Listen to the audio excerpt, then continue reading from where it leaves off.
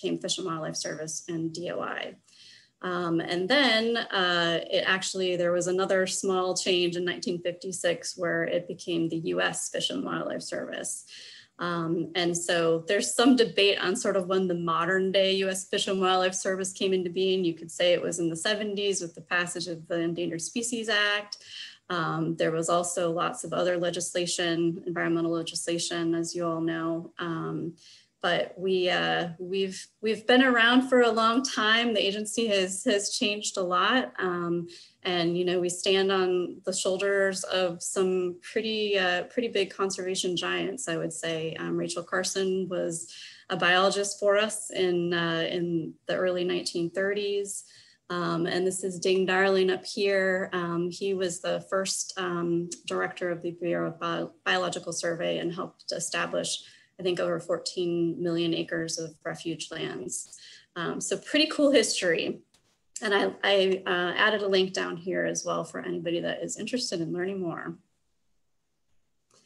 So who are we today? Well, our mission is working with others to conserve, protect, and enhance fish, wildlife, and plants and their habitats for the continuing benefit of the American people. And that plants was added to our mission statement not that long ago, but good to see that has been included. And I highlighted working with others because, as probably you all know, Fish and Wildlife Service, you know, we have a lot of staff, but in the whole scheme of things in the conservation world, we cannot accomplish our mission alone. And we rely on you guys and lots of other partners to help us accomplish our mission. So we have lots of programs within the Fish and Wildlife Service, and they're not all listed here, but these are the big ones, I would say. And we've got fisheries, fish hatcheries, fisheries offices, migratory birds, ecological services, the National Wildlife Refuges, Partners for Fish and Wildlife Coastal Program.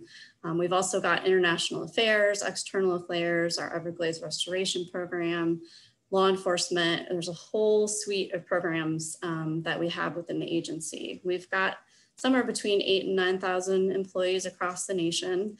And we've got, 500 or 600 national wildlife refuges, a bunch of fisheries offices and fish hatcheries and ecological services offices. And we are one of 2 federal agencies responsible for administering the Endangered Species Act, as well as numerous other federal laws and regulations. But we're mostly going to be focused on the Endangered Species Act and our administration of that today. So before we sort of launch into what our office has been doing in terms of pine rockland recovery and endangered species work, I'm going to introduce you, give you a little bit more background on our team in the office. Many of you probably know our team or most of our team and have worked closely with them. I recognize a lot of names on the participant list today, although I haven't met a lot of you in person. So hopefully with more time that will happen when we can all do things in person again. But Emily Bauer is in our office on my staff, and she is our Miami tiger beetle recovery lead. Dave Bender is our botanist, and he's our pine rockland plants recovery lead, as well as many other listed plants. Shawn Christopherson, he is in our office as well on my staff and is our butterfly lead. I mentioned Rox is our field supervisor in the office, and then Kevin Kalis is one of our coastal program biologists that's stationed down in the Keys. So glad to have our whole team together today. We all are in the South Florida Ecological Services office. So I know that we all have seen this probably many times before, many times this week, but I just wanted to kind of ground us again back into sort of, you know, the reasons that the Fish and Wildlife Service and our office has gotten involved early on in pine rocklands, you know, looking at the historical range of what we had in pine rocklands in the Miami area and South Florida, and what remains, and all of, you know, the threat of this major habitat loss, as well as numerous other threats to species was something that the Fish and Wildlife Service started evaluating at least in the early 80s, maybe even before. But under the Endangered Species Act, one of our responsibilities is to look at the status of species and determine whether or not they should be listed as threatened or endangered. So that's something that we were doing, looking at pine rockland species. And Dave is going to talk a little bit more about that.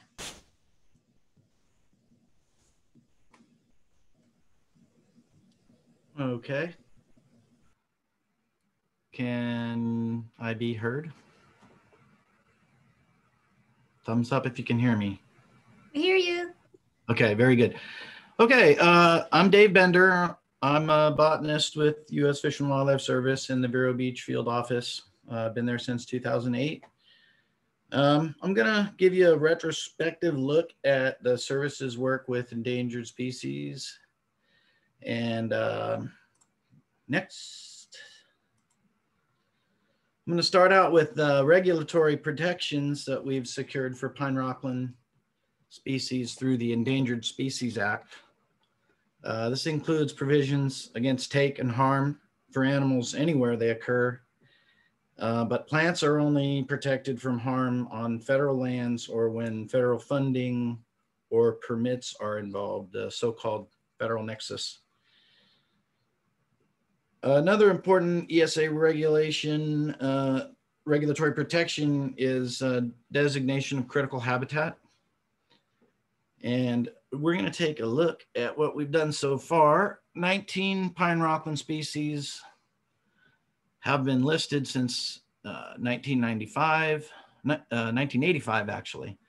15 plants, 3 invertebrates, 2 butterflies and 1 beetle, and 1 small mammal, the Florida bonneted bat, which does use pine rocklands to some extent. And as far as critical habitat, we have completed final designations for 2 pine rockland plants and 2 butterflies, and we'll talk more about that in a few moments.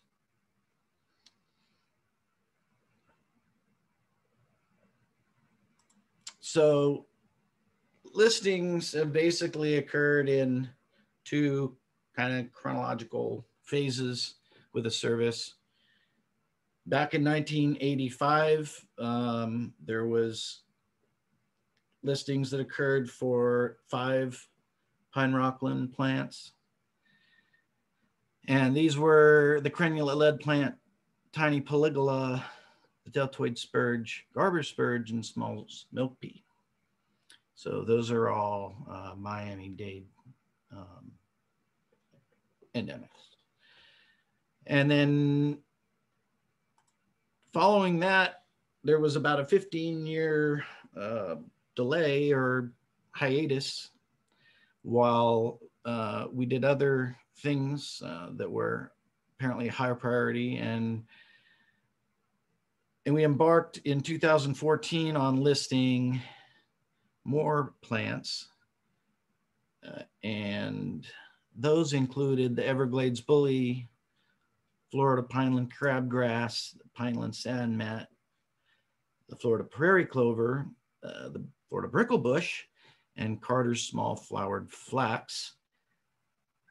Those are all species that are in Miami-Dade County pinelands. If we look at the next slide,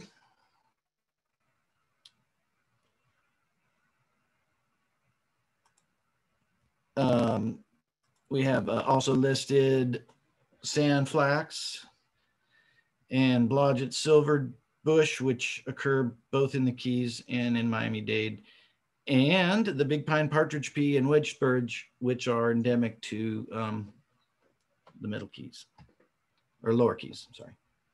Big Pine Key area, okay.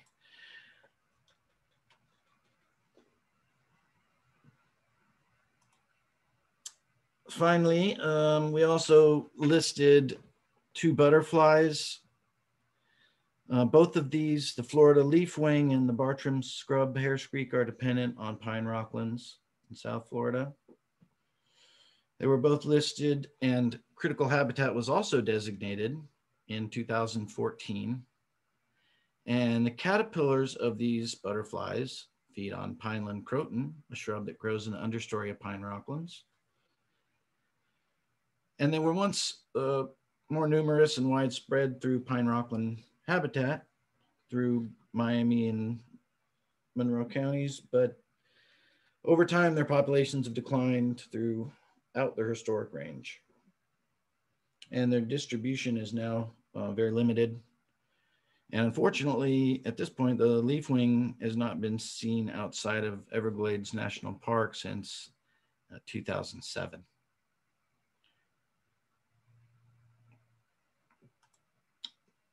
And we also listed this little guy, the Miami tiger beetle. And he's endemic to the pine rocklands in Miami-Dade County. Originally known from a single collection in North Miami, and the little bugger hadn't been seen in 70 years. And then in 2007, the beetle was rediscovered in the Richmond Pine Rocklands and is now known to occur in 2 non-contiguous sites that are likely to represent 2 populations. And we have a critical habitat proposal currently in process for this species.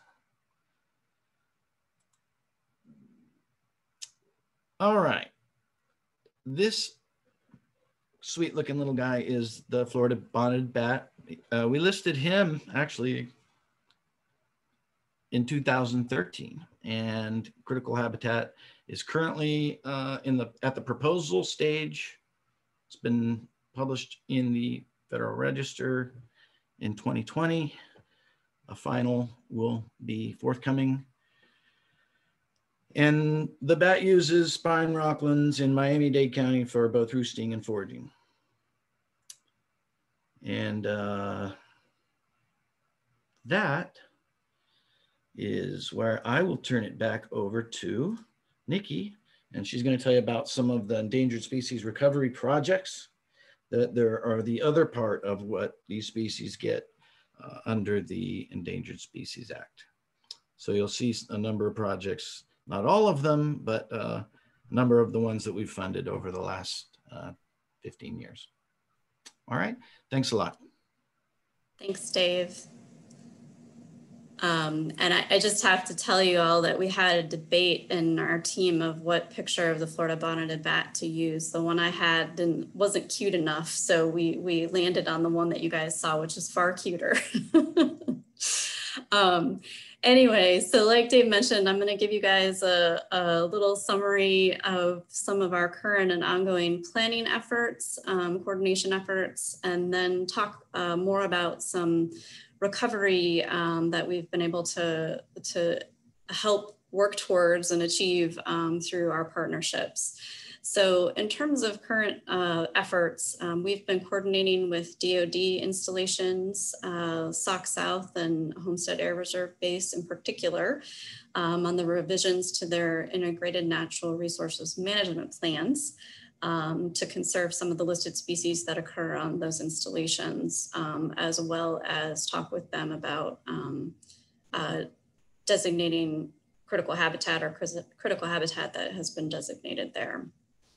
So we're actively working with them on those revisions to make sure that they address all of the species needs on those installations. Dave mentioned we've got some critical habitat that has been designated for a couple of the species he went over, but we are currently in development of critical habitat proposals for the 8 pine rockland plants that were listed since 2014, as well as Miami tiger beetle and Florida bonneted bat. And I forgot to mention earlier that under the Endangered Species Act, under Section 4, when we list a species, we are also responsible for determining whether or not we should designate critical habitat and what that looks like, what's essential for the conservation of the species. So we are working on all of those proposals actively now, and you'll all be seeing those publishing likely in the next year, either proposed or final rules for all of those species. So we're moving forward on that. We're also working on a recovery plan for all of these pine rockland species, except for the bonneted bat. That's going to be a separate recovery plan. But it's going to be focused not only on the species, but also the pine rockland habitat and what's needed to restore pine rocklands in South Florida. The other effort that you guys are going to hear much more about next Friday is the Pine Rockland Business Plan, which is being led by TNC and is a collaborative effort among many partners that will integrate with our recovery plan and complement it nicely, I think. So talking about the recovery plan, so this is going to cover 18 pine rockland species, 15 plants, the 2 butterflies, and the Miami tiger beetle. And I think you've all probably heard us talk about this before in previous talks. This has been a long time in the works, in the making, and our recovery planning process in the Fish and Wildlife Service has actually changed over the last couple of years. So it now includes 3 components. So in addition to the recovery plan, we also have to develop species status assessments. And so we are developing those for 18 species. And as you might imagine, that's a pretty big task. So we've actually contracted out to Texas A&M to their staff that is solely focused on developing SSAs for the Fish and Wildlife Service.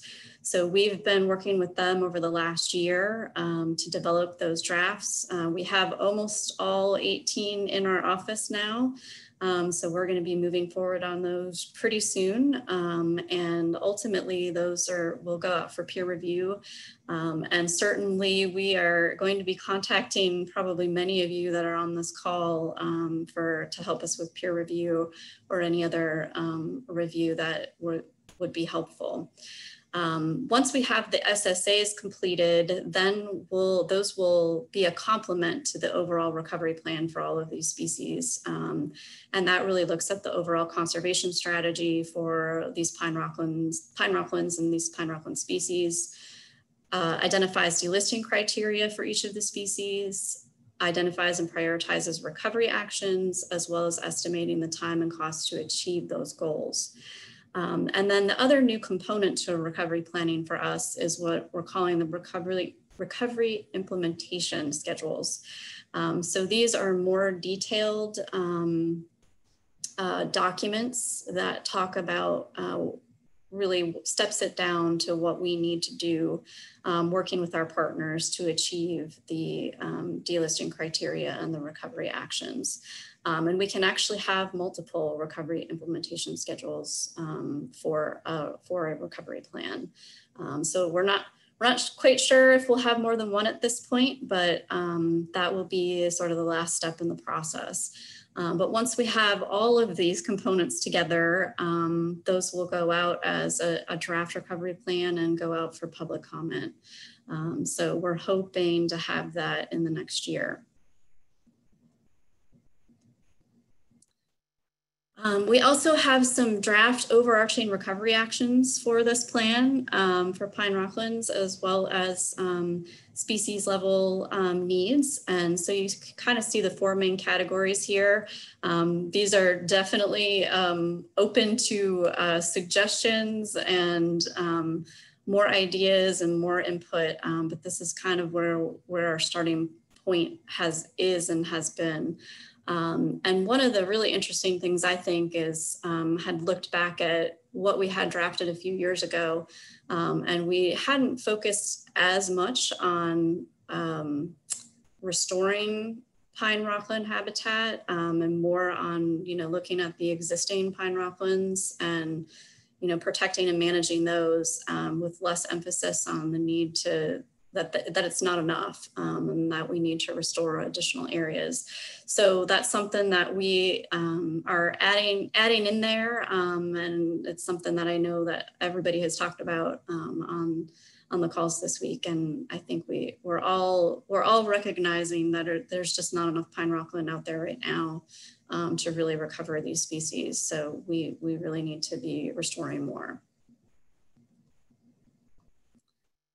So I'm going to give you a quick overview of some of recovery through partnerships that I mentioned. You know, we have so many partners and everybody that's on the call today, plus more, I'm sure, that have been helping and really integral to research and monitoring and management of these species in pine rocklands, and as well as really helping us sort of move the needle on some recovery actions. And I should mention that even though we don't have an official recovery plan, it doesn't mean that we're not doing recovery or we can't be working on recovery actions. So these are just really great examples, I think, of some of the great recovery work that's going on. So back over 25 years ago, Fairchild was mapping and surveying the originally listed pine rockland plants. The Fairchild has been a great partner for us for a really long time, helping to really expand the knowledge about these species and produce reports and really new information and new scientific understanding, for example, the life cycle of Polygola smalli. And these were projects, this particular project was funded through Section 6 through FDACS. And I think Jennifer probably mentioned in more detail this earlier this week. Unfortunately, I missed your talk, Jennifer, but another great example of a long-term project in collaboration is with Crenulate lead plant. Dave tells me that it's a project that has had some challenges over the years, but there are still surviving plants 25 years later, and some good things that have come from that project or those projects. So great work on this particular species. There's also a number of really recent or current or even some brand new projects that we've been working with IRC on. The Pine Rockland Initiative has been funded through our coastal program for the last couple of years. And so far there's been 300 acres of restoration in Miami-Dade and Florida Keys. We've also funded post-Irma fire fuel reduction on Key Deer Refuge, as well as some pineland croton planting and assessment through National Wildlife Refuge funding. And then this year, luckily, we were able to secure some funding for a project doing some habitat management at the U.S. Coast Guard property in the Richmond Pinelands. So we're really excited to get that moving forward. Another highlight has been the Endangered Keys plants reintroduction in No Name Key. That's been great work by Fairchild with funding through Section 6. That's something I know Dave has talked with Jennifer about a lot and been in the loop on and been involved with. So there's, it's a relatively new project, but there's really good signs that things are going well. And hopefully this will be an reintroduction that sticks for some of these plants. And then I already kind of mentioned the Pine Rockland business plan. And core partners are Miami-Dade County, IRC, Fairchild, led by TNC. We're involved as well, and you will be hearing a lot more about that next Friday, I believe. And so, we are optimistic about the future of Pine Rocklands. There's immense pressures, as we all know, on the system. The ecosystem, but working with all of our partners on the projects that we have been able to achieve so far, as well as future plans in terms of recovery planning and this conservation business plan, and other great projects for reintroductions and management, and prescribed fire. It makes us optimistic for the future that we can accomplish what we need to recover these areas. And these are some of our, I guess, sort of take-home messages and lessons learned. And I don't think these are new or different from anything anybody else has shared this week. But I think that speaks a lot because we're all really, I think, focused on, you know, the really essential things. So we know that prescribed fire is essential for long-term success. It's challenging, but we've seen it done, we've seen it implemented, and we know it can be accomplished. So that's a really optimistic, I think, and hopeful. And partnerships, I can't say enough about partnerships being critical for long-term success. And we also know that recovery of pine rockland species requires more habitat than what we've got now. And really talking about returning the prior converted lands to pine rockland is essential to expanding that footprint and being able to achieve recovery of these species. We don't think we can do it without doing that. And so we kind of want to wrap this up with a few thank yous. And before I do that, I also wanted to mention there's so many projects that we could have listed here, and I know you've already heard about a bunch of them this week. And you know, it's just, I think, too many to cover. But there are other projects, you know, we've been working, I know the county, working closely with Miami-Dade County on Miami tiger beetle surveys, work on bonneted bat, establishing bat boxes at Zoo Miami, doing acoustic surveys in those areas. Just, you know, lots of really good work going on, and we appreciate all of the efforts and collaboration that we have with everybody on these projects.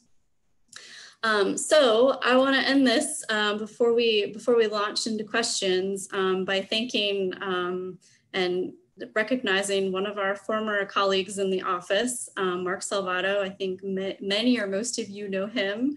Probably many of you know him well. And as you probably know, he retired from the Fish and Wildlife Service back in February. And while we had our office recognition, we thought this would be a perfect opportunity to recognize him in this group because he's been so integral to butterfly research and conservation and pine rockland conservation in general for over 20 years. So you can see some of the sentiments that several folks sent in to share with us. And I just want to say that it was a privilege to work with Mark. He made us all better in the office, and really miss working with him. His unparalleled expertise and dedication and passion for pine rocklands and butterflies gave us all hope in the office for sure.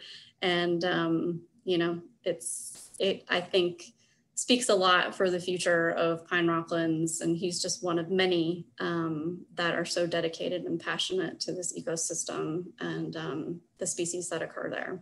So thanks to Mark for everything he did while he was a Fish and Wildlife Service employee and colleague. I know we really miss him, but I know he's enjoying his retirement too. And then finally, just a thanks again to all of our partners. And if we missed you, I apologize. We did not, intentionally leave anybody out. So tried to cover all of our bases, but it's possible we might have missed somebody. But we really appreciate everyone working together on these pine rockland efforts.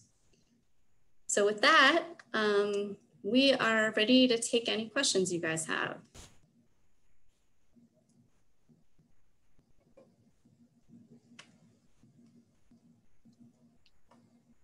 So Nikki, there were some questions in the chat, and I will quickly read some off to you. Okay. What financial resources are available from the service to assist in restoring pine rocklands? And I know you discussed some of those that we've already provided, but if you want to dive into that a bit more. Sure. Yeah, I mean, there's a number of resources. Our coastal program is a prime example, and Kevin can definitely talk more about that if he wants to. We've provided funds through our office, end of year funds, for example. This year is what we were able to put towards the new project on the U.S. Coast Guard site. So there's money.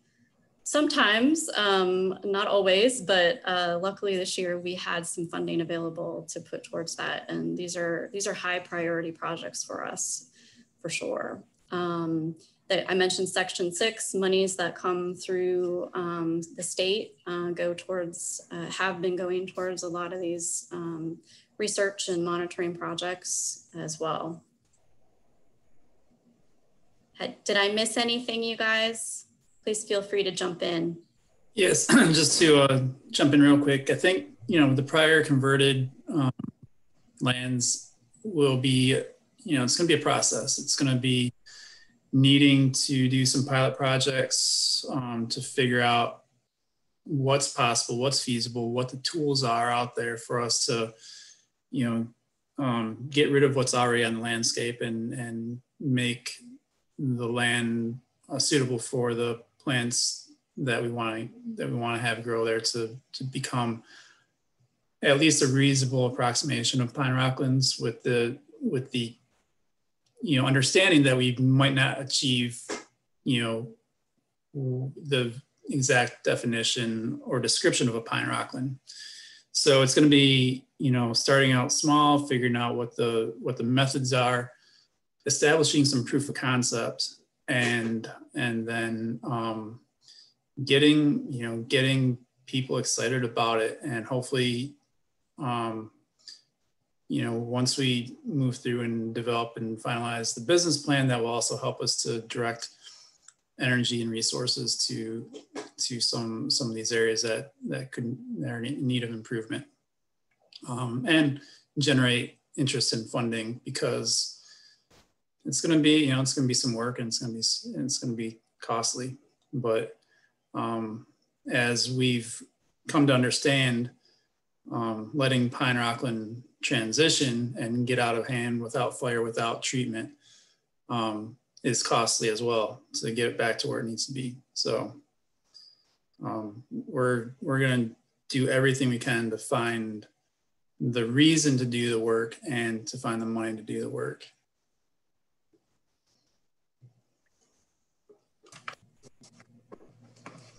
Yeah, and I also should have mentioned, we also have some other internal Fish and Wildlife Service funding opportunities, usually every year. One through our refuge system, or joint with our refuge system and ecological services, the Cooperative Recovery Initiative funds that are directed towards listed species recovery. And we've been able to secure some of that funding actually for the last couple of years down in the Keys for Miami blue butterfly work.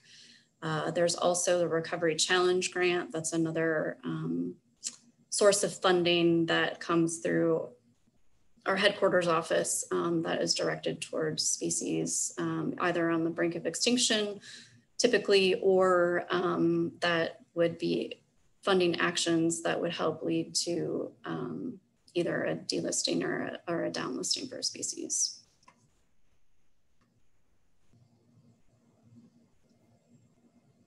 Okay, thank you, Nikki and Kevin. I'll get to another question here. So there was some questions asking about what areas are being designated critical habitat for the Florida bonneted bat, and that was in the chat, and that was also answered in the chat with a link to our eco site where you can find the proposed critical habitat document in there, and that's also link is on our screen right now. Second one from the bottom. Following with that, the question says, is the Richmond Pine Rockland area a part of that? Again, I haven't read that document yet, but I would encourage you to look at that on the site. Nikki, if you want to have a more direct answer to that. Yeah, I can answer that, Shawn.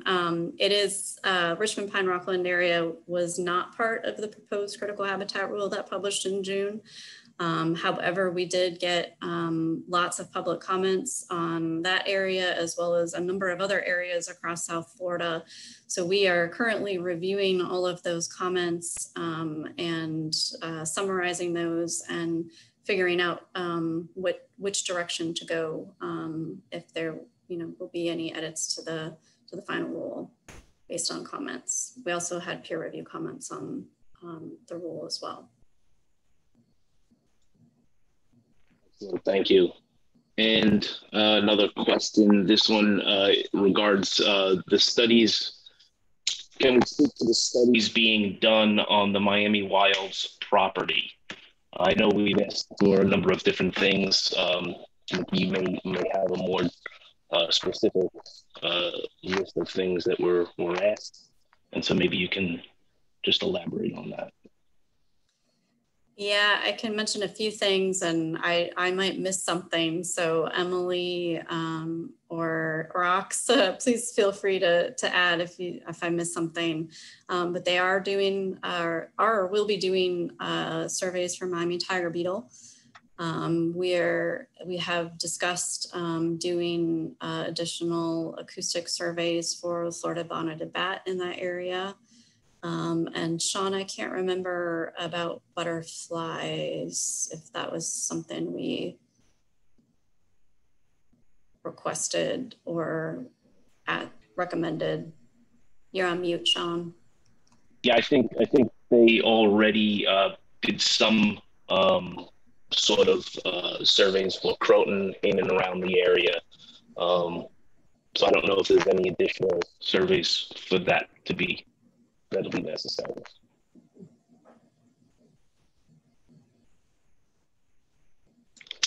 That's all the questions I think that were in the chat. Bartram's is in the area. Yes, we know Bartram's is in the area.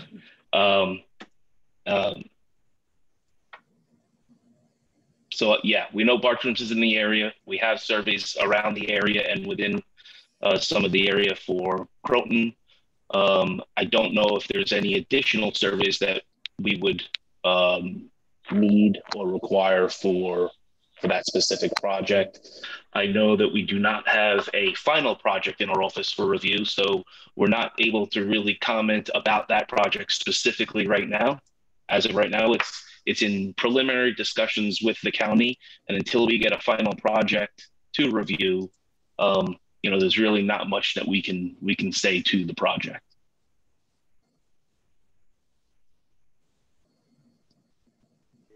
Hey, this is Rox. Can I just add that the county's been really excellent about coming in and asking for technical assistance early on. And so we're providing our technical assistance as the county is doing their review process. And so I think that's probably one of the most important things to know is that it's an ongoing and interactive collaborative discussion at this point. Thank you, Rox. Let's see, several. So this was a comment in the chat. It's not necessarily, well, there is a question to it, that several populations of linum have been identified on one of the coastal levees. Is the service aware of this? Dave, I think I chatted you to see if you knew that. Yeah, I think I can speak to that to some degree. We haven't published a proposal yet, but the way we're developing it now is those two populations of Arenicola are in a pretty novel habitat for the species. I don't think there was ever a pine rockland there.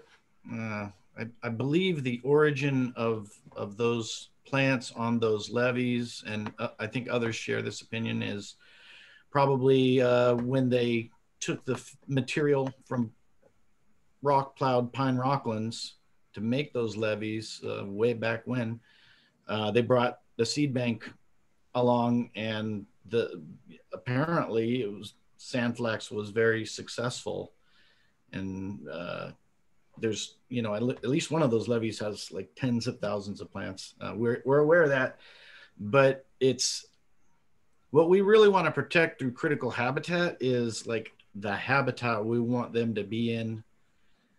And that it creates a problem with these ones that are in these kind of novel habitats. And they're not really areas where restoration is likely to be a thing. So those are the reasons why at this point we're not looking seriously at those sites for critical habitat. However, they do have any, you know, and all the other protections that come with the ESA, those populations, those aren't discounted by the fact that they're in this novel habitat, but it's not the best fit for critical habitat is kind of the best question I can give you right now. Does that help?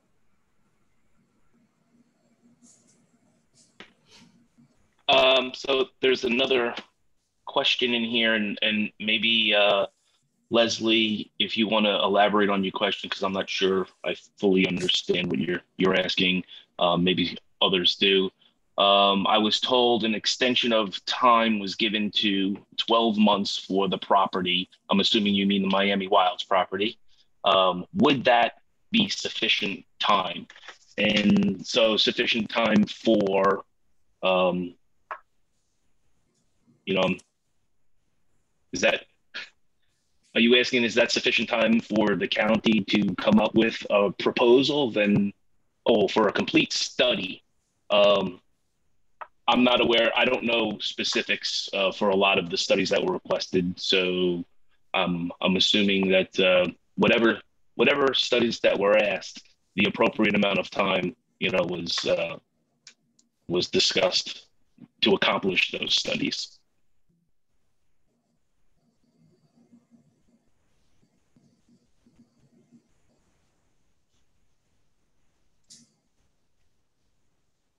Okay, I don't see any more in there. If anyone has any other questions, please use the chat or feel free to unmute your mic and ask a question.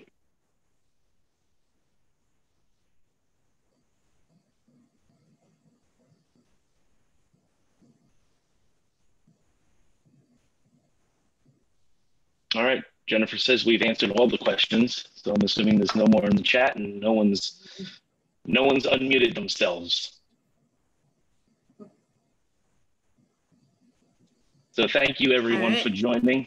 Nikki, do you have any closing remarks? Nope, other than thanks for joining us. And if you have more questions that you want to know more detail about anything that we talked about today, please feel free to contact any of us and we can chat more.